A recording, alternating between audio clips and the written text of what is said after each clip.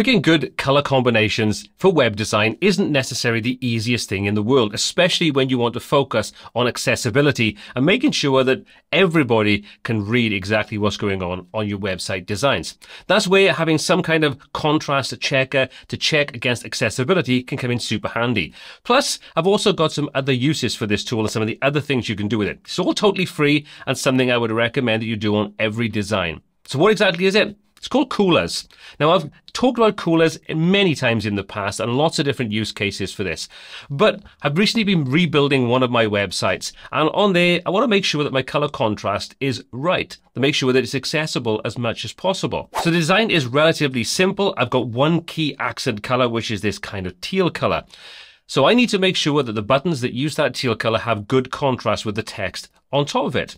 So to start off with, I was using the teal color with white, and to me, it looks fine. However, running through an accessibility check like this with a color contrast, you can see it scores very, very poorly. So what can we do? Well, it's very simple. We've got our background color set up. I need to be using that color, but the color that sits on top of it is totally optional. It doesn't matter. So what we can do is we can click the little color chip and we can start picking colors, or we can use the color picker inside here and we can get a real-time kind of telltale exactly what's going on and how good or bad our contrast is. So for example, you see as we start to move over into, for example, this red, we get worse and worse and worse and worse. So you can see that gives us a really bad score, and just looking at that on screen will probably make your eyes bleed. However, as we sort of go down into the darker shades, you can see as we get closer to black, we're starting to get much, much better. So as we sit on the black line, you can see it's not perfect because the background color has to be this teal color. If we change that color, maybe went lighter to get more contrast, we would improve that and maybe get a 10 out of 10 score. But I think a 9 out of 10 or 9.01 out of 10 is pretty good anyway. Gives us very good. And you'll see if we click on the little color chip here for our background color, if we start to make this lighter, you'll see we start to get a better score. However, like I say, we've got our color set for our background. That's the kind of brand color that we're working with. So we kind of have to use that and get the best combination. And this is exactly the kind of thing you're going to get in a real world scenario. If you've got a company you're working with, they've got brand colors and you have to stick to those brand colors, which generally you're going to have to. You can't start changing the shades and things. You're going to have to get the best combination that you possibly can. So using something like a contrast checker like this to help you boost that accessibility is incredibly useful. So that's just one use and one tool that we have inside Coolors. This isn't sponsored. This is just a tool that I think is great. And if you want to get rid of the sort of the logos and the banners and the adverts and stuff, you can do that. It's like £2.50 per month if you want to support them and you start to use them. Again, no affiliation to this whatsoever. I just think it's a cool service. But if we come out to the tools section, we're currently looking at the contrast checker. However, there are 4 other super useful little tools. If you suck at color combinations, then you can use the Pallet Generator. Now, I've covered this many times in the past. Like I say, I think this is an absolutely awesome tool. So we know now that we've got that one brand color that I'm working with. So let's change this centralized color, drop in the brand color that I've got, which is my teal color. And when we're at it, let's lock this so we can't change it. So now that our color's in there, we've got a lot of options we can use. So when we hover over any of these, you'll see we get a series of little icons. We can remove it. We can check the contrast, we can view the shades, we can save this, we can drag this around so if you want to be the first color in our palette, the last, third, whatever you want, you can do that. You can copy the hex value, and as we've seen, you can lock it in place. Now if we press the spacebar, we now start to get colors that are going to work complementary to that color. Press again, you get different shades. Press again, you get different ones. So you can see this is going through and getting those color combinations for us. You can also view the shades of your color. So you can click and we get our lighter shades and our darker shades. So if you're transitioning over to something like a CSS framework that doesn't have a built-in function, you could use this in this way. It's pretty simple and straightforward. It even shows you which is the kind of root color, which is our first kind of primary color space here. Now, when we're using Coolors, we are limited with the free plan. This is kind of generate these for us kind of automatically using any of the sort of color reference modes like analogous and complementary and things like that.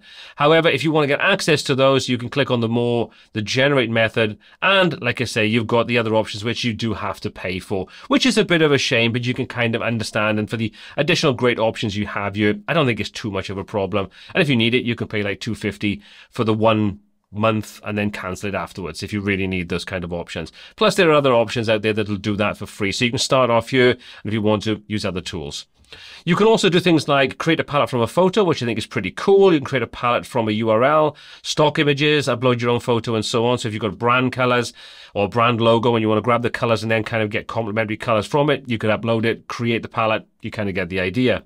If you want to check what these colors are going to be like for anybody with any kind of color blindness, you can do that. Click the little color blindness option and choose the kind of color blindness that they might be suffering from, like tritanopia, and you can see this is what they would actually see based upon the particular color blindness they have, which is pretty cool because, like I say, it allows you to see what anybody with any kind of visibility issue could see and make sure that it still looks good inside the actual design that you're creating. So pretty cool that you can do that.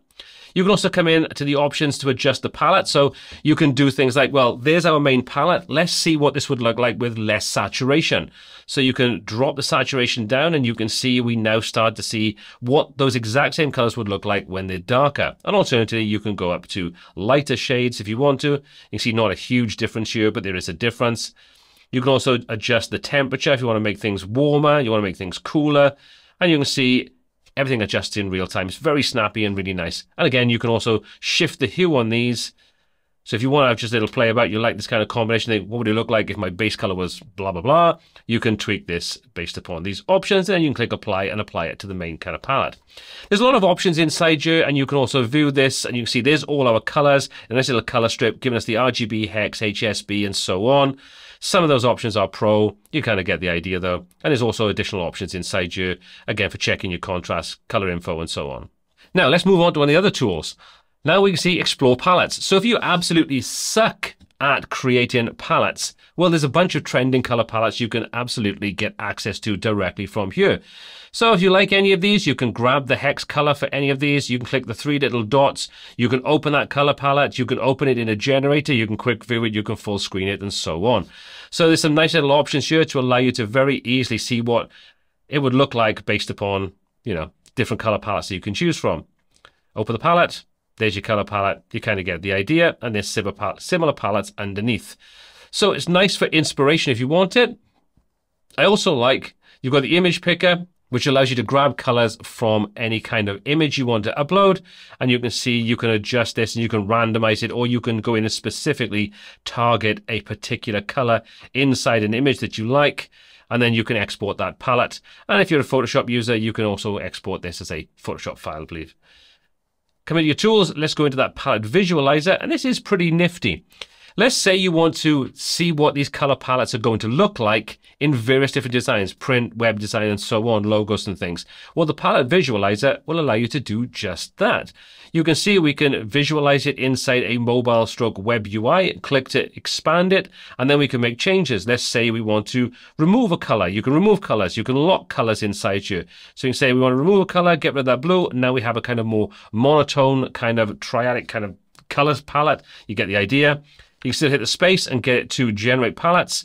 You can add additional colors in. So if you want to add some in, you can add in, and then you can hit the space and you can get it to regenerate based upon the color palette, blocking down that kind of pinkish red hue in the middle. And we can unlock it if we want to get a kind of complete change of colors.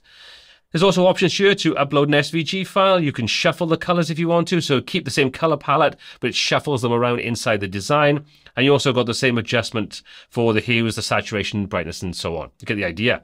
And you can undo and you can generate palettes from here. And you can see we do have those options for the different kinds of color modes. So complementary colors, for example, you can generate. You can open this up and say you want to have tetradic, generate. You want to have monochromatic, generate. So it's all working inside the one monotone color palette. You get the idea how this works. And again, if you want to come in and adjust things, you could say, well, let's adjust the saturation to make it a little less in your face, make it a little lighter, for example. maybe make it a bit warmer, and now you've suddenly changed your color palette over and you've customized and tweaked things. So once you've done that, you can browse or you can export. All those options are here for you, and you can close this down and you can say, well, what would this look like with typography? Well, there's your typography. We'll look at with illustration. We'll look at all designs, and there you go. And you can maximize any of these and get a good idea of what it would look like. Particularly awful in this example, but you get the idea of how it would work. So if you don't use Coolors, I would 100% recommend you check it out and have a little play around, especially if you suffer with an inability to find good color palettes. At least this gives you a good starting point, and then you can check them out, tweak them should you need to. So I would 100% recommend you have a play around with Coolors. Check out some of the options that I've shown you in this video. Drop a comment down below and let me know what you think. All applicable links are in the description down below. My name is Paul C. This is WPTuts, and until next time, take care.